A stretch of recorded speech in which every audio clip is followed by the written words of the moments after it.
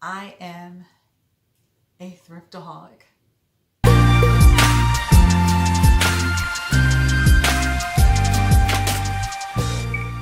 These are the confessions of a thrift-aholic, dependencies and withdrawals. So if you want to hear my confessions and how I'm going through or went through dependence and withdrawal, then please stick around. Hey guys, welcome back to Life on Greenwood. I hope everyone is doing well. I know some of you are coming off of the quarantine, so I hope you're being safe out there. I want to talk to you about confessions of a thrifter. Yes, the confessions of a thrifter, withdrawal and dependencies, or dependence and withdrawal. I am still shut in here. We're in Connecticut, so we are still under a stay-at-home order. You can go out for essential things, but I'm noticing some of my friends on YouTube are already out there. They've been thrifting, they've been to the Dollar Tree, they've been going places, and I haven't been out since March 9th. This is May 8th. Today is May 9th. Okay, so 2 months. So I haven't been thrifting. But I got to tell you, it's not been easy. It has not been easy. I have to take a deep breath because I think I'm doing better now.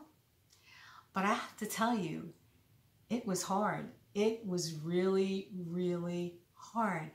I'm used to going thrifting like at least once a week, sometimes twice a week. And sometimes I'm thrifting for myself, sometimes I'm thrifting for resale, or sometimes I'm just there just because I love just to be in that kind of environment. But I must confess that it has been really, really hard when you're so dependent on just being in a thrift store, and I don't know about you, but I get such a rush when I know I'm going to go to the thrift store, and then getting there, and you're there, and you get excited about being there, and you just hope that you're going to find something. And sometimes you know you're not going to find something, but it's just a thrill of being in that environment, just touching things. And I realize, yeah, I'm dependent on that thrill, and just looking for that next big find. It is such a rush. It's such a rush. Just going through the store and just touching things and, going through the things. I'm getting chills just thinking about it. I'm getting chills. I'm serious. I'm getting chills just thinking about it. And as I sit here and I see on YouTube that some of my fellow creators and thrifters have already gone out shopping. I'm just waiting for my chance to go out. But yeah, I realize I am dependent on thrifting. So, I don't know if that's a bad thing or not. I guess if you're bringing stuff into your home and you're constantly going out, or you're spending your last dime going out and continuing to bring things into your home that you really don't need, or no one really needs, but you just have to have it because you're dependent, then that could be a bad thing. I think where does thrifting and bringing stuff in the home and hoarding begin. I haven't gotten to that point. I don't just pick up stuff on the regular. I have to say that. But, you know, I'm sure I've picked up stuff that I really, after second thought, you're like, did I really need that? But yeah, I have to say I am dependent on thrifting. I am dependent on thrifting. I enjoy it. And yes, I think I did kind of go through a withdrawal of sorts since I've been home and I haven't been able to go thrifting. You know, did I get the shakes?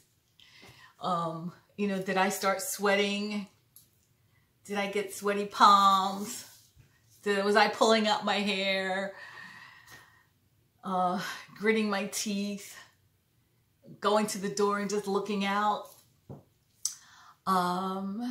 No, I don't think I did all of that. But yeah, I think I kind of did go through some kind of a withdrawal from not being able to go thrifting.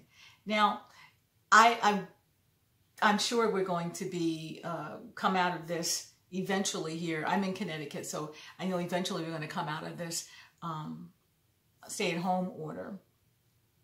And eventually I'll get back to thrifting. And I'm wondering now, you know, how am I going to thrift? Am I going to, guess, be more and more cautious? Wear a mask? I don't know. It's really going to look different for me up here because unlike a lot of states out west or in the Midwest, those of us here in the Northeast, we experienced, it was traumatic. I mean, a lot of devastation up here. I'm in Connecticut. We're right next to New York. So, yeah, it's going to be different if we ever go back to thrifting. I don't know what it's going to be like for me to go into the store for the first time. I don't know, because I haven't been out yet. I haven't been out in 2 months, you know, walking around the corner and all of that, but not really doing any thrifting or going into any stores for that matter in over 2 months. So, and thrifting is very personal. It's up front. It's up close and personal when you thrift. I mean, for me, I have to touch everything. I have to touch things, objects. I want to pick up a picture. I want to pick up a vase. I want to touch a sweater or a coat. You know, I have to look at things. I want to touch things when I'm at a thrift store. And now I'm thinking, oh God, how am I going to touch? How am I going to touch things? Like, I guess I'll have to wear gloves. I'll have to be masked up. Will I have to cover my hair? What? It's going to take on a whole new meaning now to thrift and bring that stuff into your house. Oh God. Anyway, yeah, this is the confession of a thrifter. I think I definitely was dependent. No, I didn't go out to other sites like some of my fellow thrifters did. They went to online sites and thrifted on online sites, other sites, just to, you know, get thrifted goods and I guess resell them. No, I didn't do that. But, you know, their situation may have been a little different. If you're a full-time reseller and thrifting, you make your living from thrifting, then you have to get your inventory from somewhere. So I did see folks going on other sites and thrifting on other sites to resell. I didn't do any of that because I'm a part-time reseller, and for the most part, I was thrifting for personal reasons. It's funny because I started looking in my inventory of things that I had set aside to resell, and I felt like I was going in through those things and thrifting through those things. As a matter of fact, this top was supposed to be a top that I was supposed to resell. And I'm wearing it. I'm wearing it.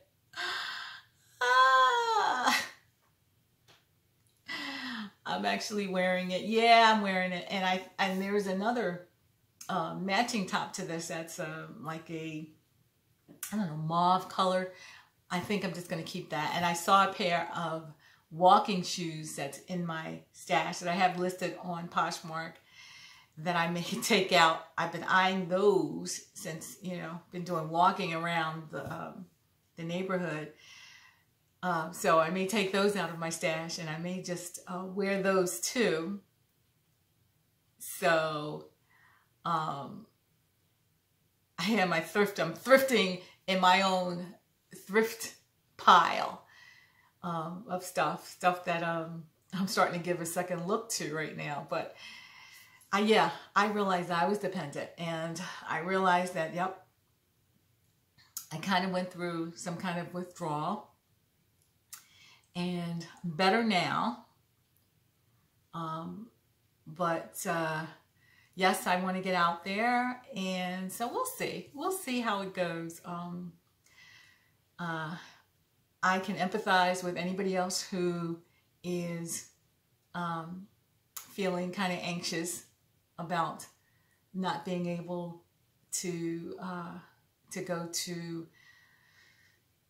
go to the thrift. I certainly understand. And you know, if you're one of those, come out and confess.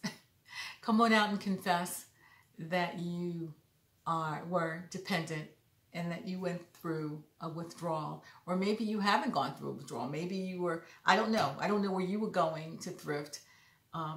If you were, maybe you were doing your stuff on online on other thrift sites like ThredUp, and buying stuff from Poshmark yourself to resell on Poshmark. So you were getting your thrift on that way. I just kind of sat back and decided that, you know, I wasn't going to do that. So I just kind of rode the wave. And now, you know, I think the curve for my thrift withdrawal, I think I'm on the downside of it now.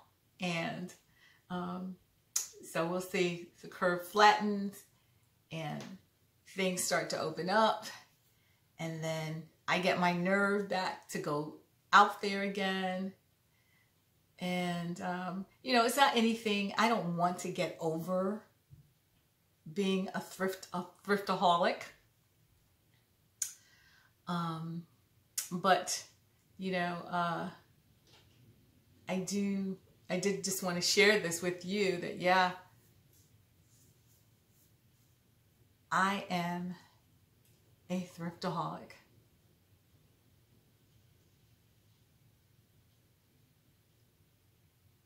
And it's going to be okay.